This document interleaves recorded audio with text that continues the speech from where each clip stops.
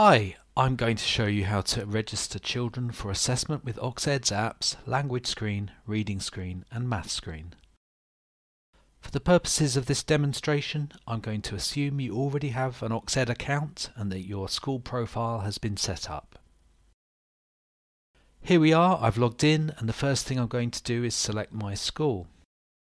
I know some of you work across several schools, but I just have one. In the bar at the top of the screen, you can see that I'm an admin for the school's OxEd account, which means I have permission to manage pupil records.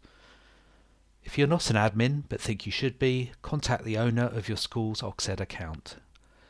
Click on your role to see who that is, and you can find out more information about what the roles mean too. Now I'm going to click Create Class. I'll give the class a name and select a year group.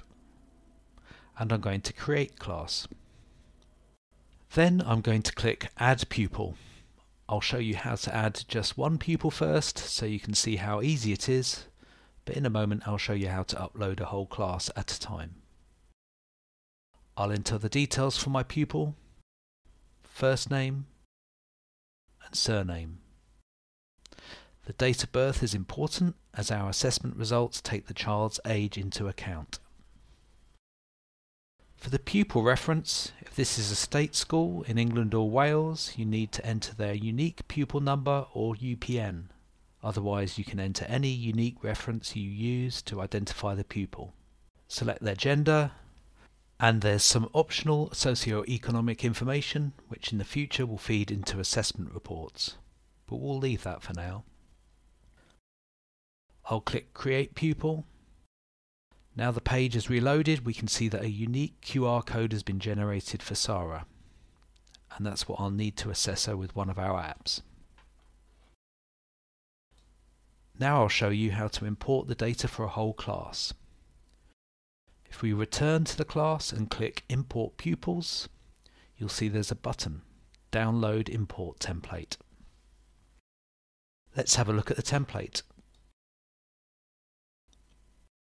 You can populate this with pupil data from your school's management information system. Here's one I made earlier. I'm going to select that file and start importing pupils. It'll think about that for a few seconds, and then we're given the opportunity to review the results. This one has a problem, so I'll amend the spreadsheet and try again.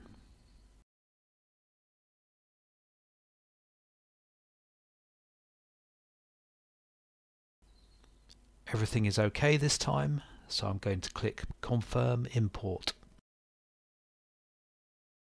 And now we've registered a class of pupils ready to be assessed with one of OxEd's apps, LanguageScreen, ReadingScreen or MathsScreen.